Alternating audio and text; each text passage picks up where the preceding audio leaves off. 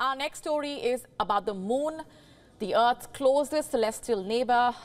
Turns out it's not as stable and solid as we think. According to a new study, the moon has been shrinking in size over the past 100 million years. And due to this, the celestial body is witnessing unprecedented moonquakes. The study in question has been conducted by scientists from NASA. It was published in the Planetary Science Journal on the 25th of January. Let me now take you through the key findings of that study. It says that the moon has shrunk over 150 feet in its circumference. The core of the moon has gradually cooled during the same period. The continuation of the shrinking process is leading to frequent moonquakes. These moonquakes could affect the landing sites of future lunar missions. But how and why is this shrinking even happening? And to understand that, we will first have to know a little bit about the composition of the moon itself. To start with, the moon is made up of several layers, just like an onion. The outermost layer is called the crust. It's about 50 kilometers thick. Beneath the crust is the mantle, which is about 1,000 kilometers thick. And right in the center of the moon is the core. And this layer is about 600 kilometers in radius. The core is made up of two parts, an inner core, which is solid, an outer core, which is liquid.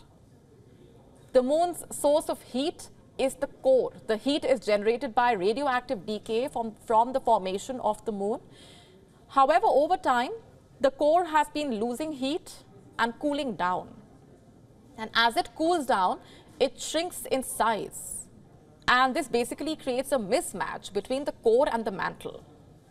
The mismatch puts stress on the crust, which bends and breaks, forming faults. And these faults are not static but dynamic. They can slip and move, causing the surface of the moon to quake. These quakes are called moonquakes. The scientists behind the study used data from the Lunar Reconnaissance Orbiter to observe the shrinking moon.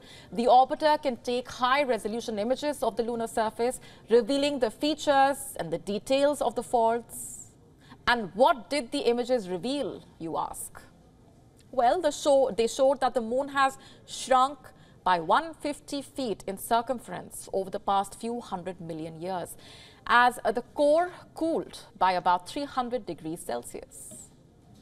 And what does the moon's shrinking even mean? Well, it has implications for the future of lunar exploration and colonization. The moonquakes caused by the faults could pose a threat to the safety and stability of any structures or equipment that human beings may build or deploy on the moon, especially in the South Polar region, which is a potential landing site. It is prone to strong and shallow moonquakes that could damage the spacecraft or even hurt the astronauts. And lastly, the shrinking of the moon reveals the dynamic and evolving nature of the natural satellite.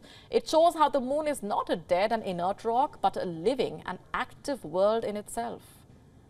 And this shrinking can help us understand the history and future of the moon, as well as the history and future of the Earth-Moon system. WION now available in your country. Download the app now. Get all the updates on the move.